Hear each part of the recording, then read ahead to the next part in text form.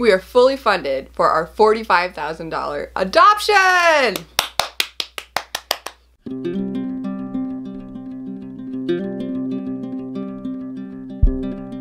Hello friends, welcome back to the channel today. If you don't know me, my name is Winter Hendrickson. I have 4 kids and we are working on our child number 5. We're adopting them from China.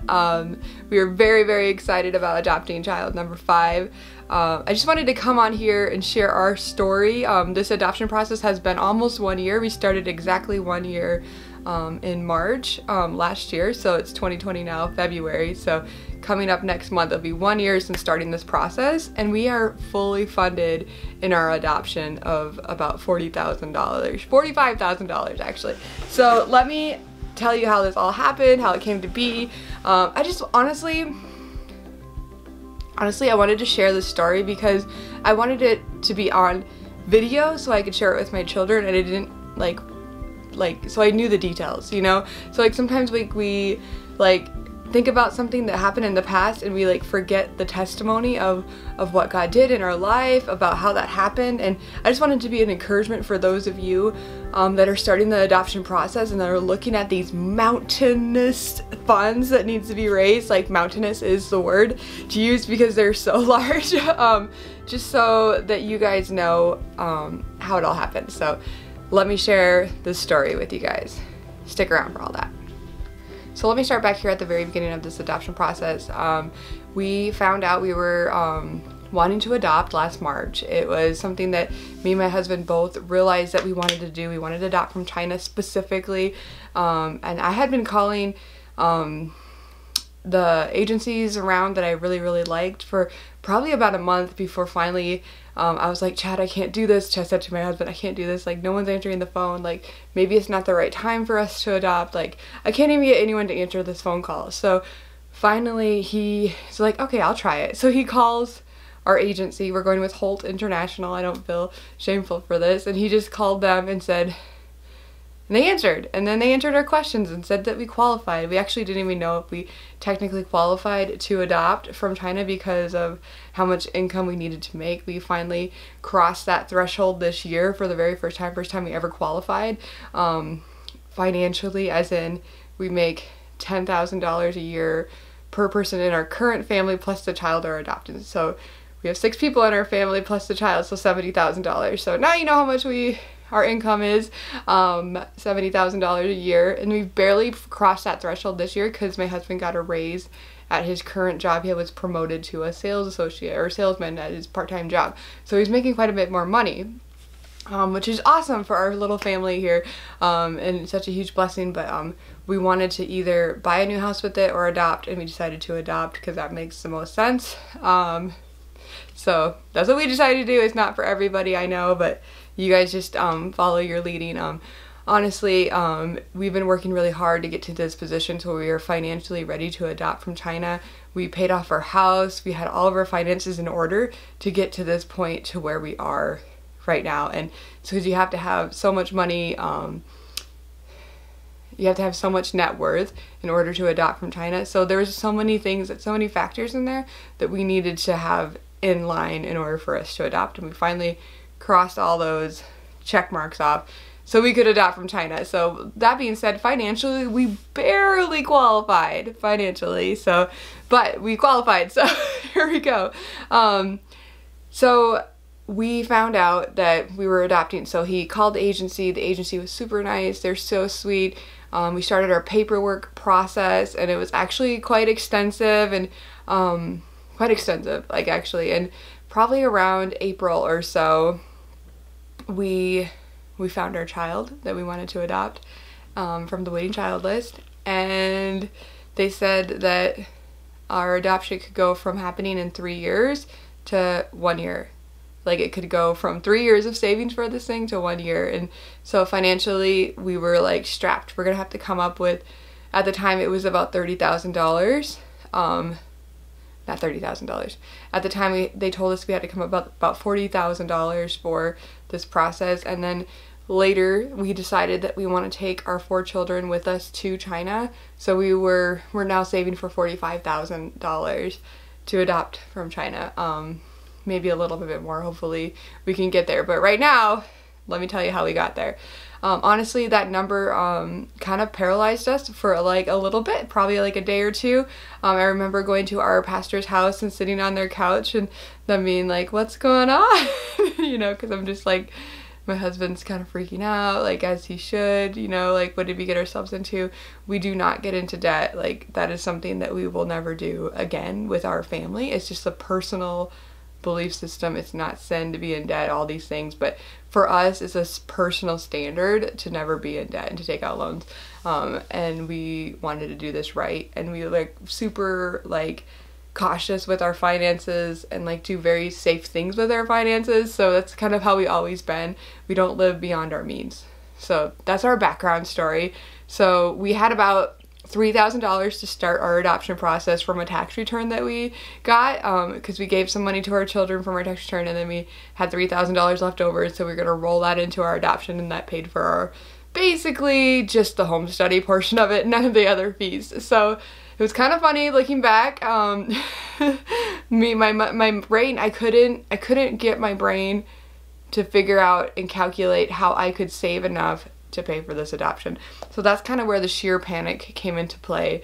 But I just wanted to break down the numbers for you, how we came up with all this money in this time frame. So people that like the numbers, yes, God provided it, but he provided it for specific ways. And I feel like it was like a slow drizzle for us, and it was like the money came just at the right time.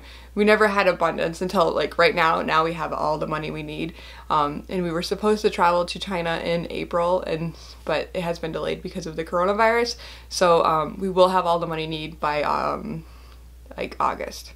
So hopefully, anyways, we had all the money we need if we were traveling in April like originally planned it. So I feel like God has put this money in front of us just at the perfect time to encourage us and to get us going. So the first grant we actually got was a $1,000 grant from an organization, a very small organization called Open Heart Adoption, or Open Heart Grant. I'm not sure what their specific organization name is. I'll put it in the link below for you.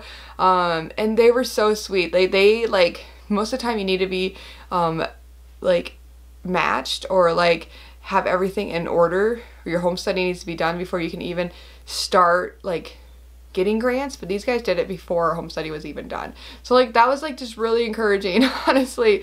It was so encouraging. Actually, at the very beginning of this adoption process, I was like, seriously, if anybody needs like a grant just to start it, it's like a $300 just for the application. Just send your application in to adopt. It costs money. So everything about this process costs tons of money.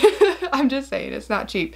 But that was so encouraging. And the lady, we're still friends on Facebook. We still communicate back and forth. She like talks to me and connects with me about how our adoption's going, praying for the coronavirus to end.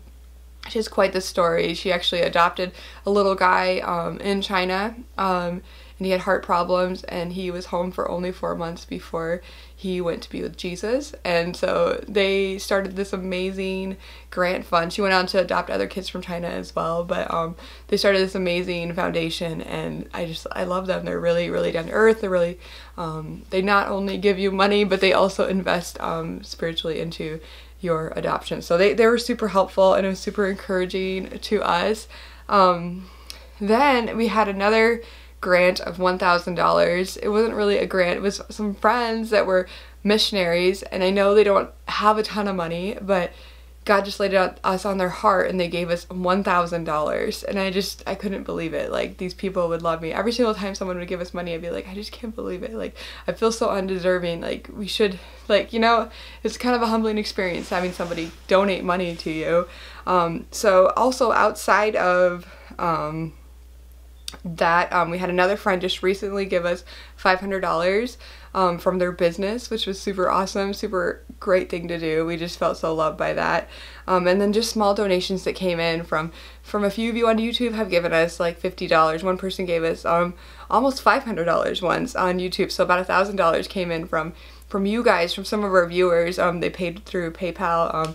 I'm so glad I don't have to raise any more money from you guys. That's like a relief. We thought about doing like a t-shirt fundraiser and things like that, but I'm like, oh, I don't know. I'm just super glad we don't have to raise any more money because it's all taken care of. That being said, I also got about $700 I made off of YouTube this year, and that we've been saving all that for the adoption after we tithe off of it, of course.